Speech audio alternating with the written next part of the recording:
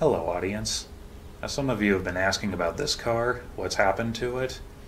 Now, my original plan was for the next video to be after it was painted and I'd show you reassembling it. However, the repaint has been taking a lot longer than expected. So in this video, I'm going to show you the current status on it and what's been going on.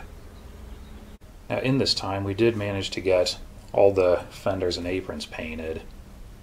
Now, when you're doing a complete repaint on not just a Model A, but any car from this time that has separate fenders, there's something you may not notice at first, but you certainly do when you start working on it, is there's a lot more surface on it to paint than a modern car. For example, on a modern car, you have the outside of the body, the outside of the hood, and the front fenders. With this, you have the outside of the body, the outside of the hood, both sides of the front fenders, both sides of the rear fenders, and 3 splash aprons. Another big thing is most modern cars have reasonably flat panels that have little to no creases or anything to them. The Model A is completely the opposite. Every single panel has a bead on it somewhere, and if you're painting it with 2 colors like we're doing with this, a lot of masking needs to be done around all those beads. So there's several hours of just taping off all this stuff to paint the second color. And in addition to that, all of these beads everywhere need to be sanded and buffed after painted, and you got to do it really carefully to not burn holes through the paint. So there's a lot more to it. You can really get overwhelmed pretty quickly if you're not ready for it. So normally what we do with these cars is divide them in 2 sections. The fenders and aprons are one section, the body and the hood are another section. Now with this car, for example, when it was time to start repainting it, we completely ignored the body and the hood and just went after the fenders and aprons until they were done, which we did, and now we're working on the body. The front fenders are finished and are just setting in place right now. The rear fenders have been painted and sanded in 2000 grit, ready to be buffed.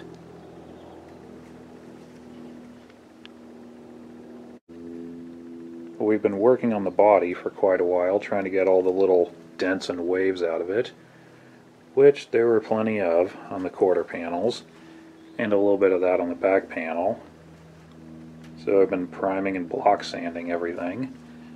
And as we go, we've discovered the back panel on the roof also had a few little minor issues which needed to be filled and sanded out. As you can see, this has all been primed. It's got the guide coat and is ready to be block sanded. The good news is, from about here forward, there's not much anything else wrong with it. The inside has already been primed, and that's good to go. It's ready to paint.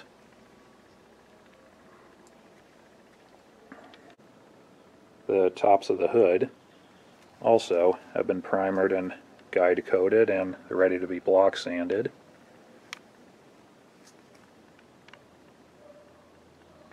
Now, some of this is ready to paint, some of it will be in a few days. Now, the original plan was we're going to match the color that's on it so that we don't have to paint the inside of the body, the door jambs, the inside of the tank, the firewall.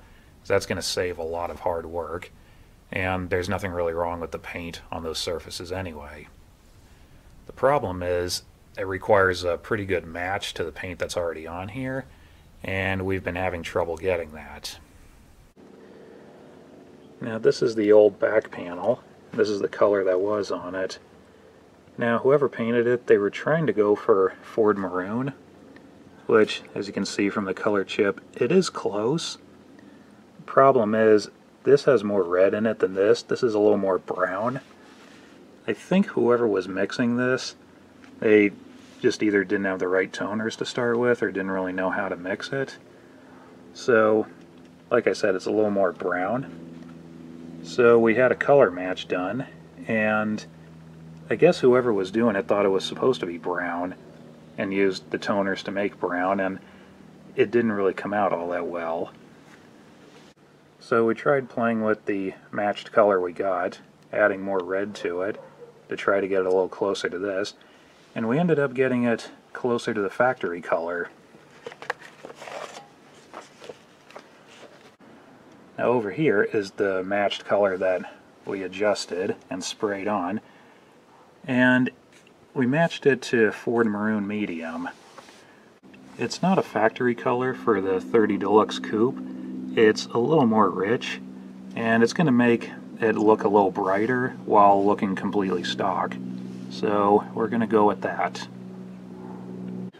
Alright, it's a few days later. We got the hood tops painted that color that we matched, and they're looking pretty good. Now, yes, I know they don't have the belt color on them yet. This is more of a test than anything else. So we probably are going to go with this color. We'll see. Well, that's where we are with this project right now. Now hopefully in the next couple of weeks we'll get the rest of it painted and we'll start reassembling it.